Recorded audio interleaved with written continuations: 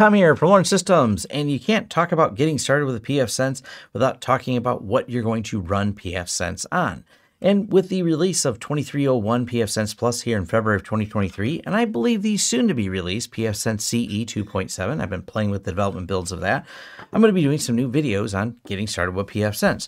But I wanted to make this video as a reference to answer this question that comes up anytime people start talking about, I want to start with pfSense, of what should I be running it on? Obviously, if you have hardware laying around, that's awesome. You can run it on that. It runs on a lot of great x86 hardware. Please use Intel network cards. Please quit trying to use Realtek and complaining about all the problems that come with Realtek.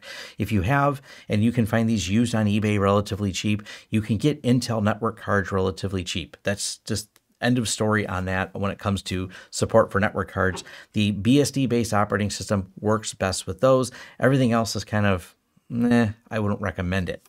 But getting back to the topic of what about the Netgate hardware versus the insert name of some of the Qotom, Top 10, Yanling, Minsys, Protectli, like I have right here.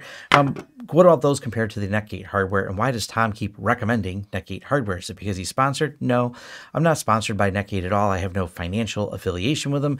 We just like pfSense a lot, and we deploy it a lot in businesses. We do a lot of consulting as part of network integrations when we're replacing IT infrastructure in Netgate, and the pfSense product is something we use a lot in that rebuild of people's networks and consulting and integrations.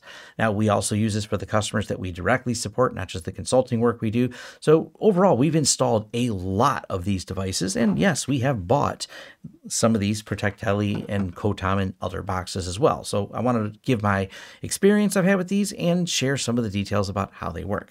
Now, I want to start with why we choose Netgate hardware, and there's a few reasons here. And one of the first ones that may not be obvious to everyone, but that's how pfSense gets funded as well. Netgate takes the money from hardware and, yes, pays developers, including ones who contribute upstream to BSD and other related open source projects. And that's how the funding works. Because you're contributing code to the greater good of the open source ecosystem and giving it away, that doesn't put you in some magical position where someone else just takes care of all of your expenses and needs and pays your bills for you.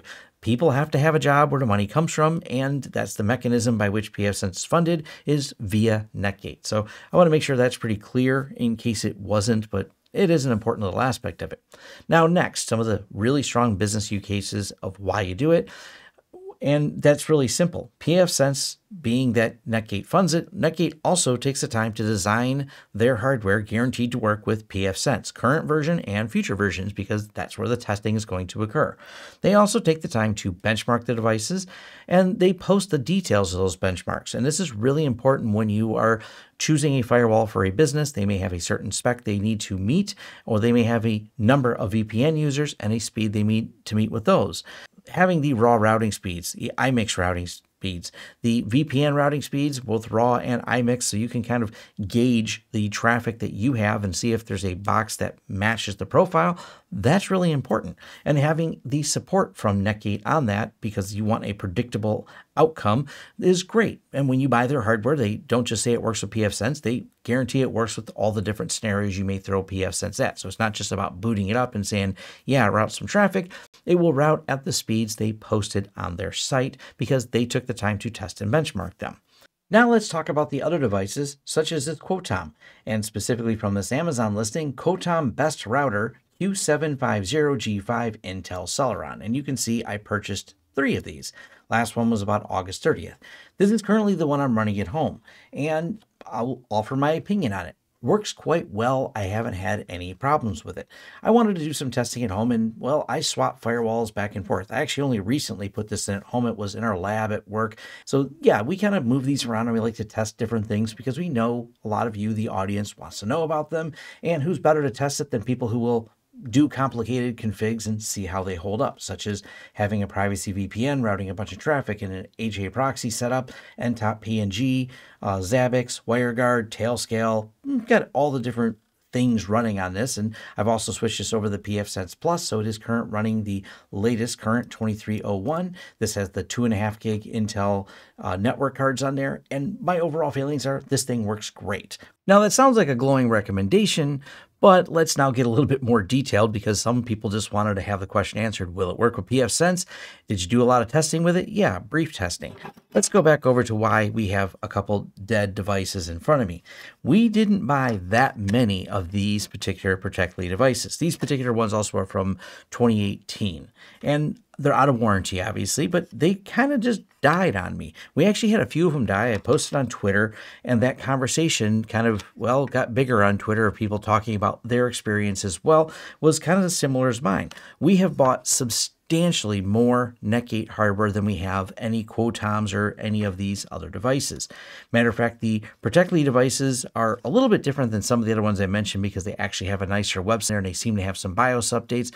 But that Qotom, the one I'm using, for example, there is a new BIOS update, but there's not even as much as a README as to what is contained in the new BIOS update. And, to reduce suspicions, I did upload the BIOS and a few other files from their site over to VirusTotal. Didn't find anything in there, but nonetheless, it's kind of weird when there's no README and there's just a new version and no clear reason whether or not I should load that new version or what fixes or changes to suspect on that. And that's where these devices kind of fall flat. Now, I get it for home users, and especially home users that are in the European markets and some of the other markets that are outside the US. I know prices can be substantially higher on Netgate, and that Qotom box with only a $201 price tag here in the US, that's a pretty tempting price for a firewall. By the way, I did link it down below if you want to buy one off Amazon because, hey, that's an affiliate link I do have, and I get it. It's like I said, it may fit your budget as a home user. But if you're a business, I just can't really recommend these, and we don't deploy these anymore to business scenarios where we need absolute reliability, predictability, and all the other reasons I said that makes me choose the Netgate hardware. Now, I don't exactly know why these failed. I did take a closer look at the board to see if there's something obvious, but I don't have the skills or the tools that Louis Rossmann does to do a real deep dive and a board level diagnostic on these. But the failure modes we experience are some of these, the lights come on, some of them they fail and the lights don't come on. And yes, of course, we tried other power supplies, hard drives, memory. There's not even anything to give me even a clue as to why they're no longer working. They just worked until they didn't without any warning signs.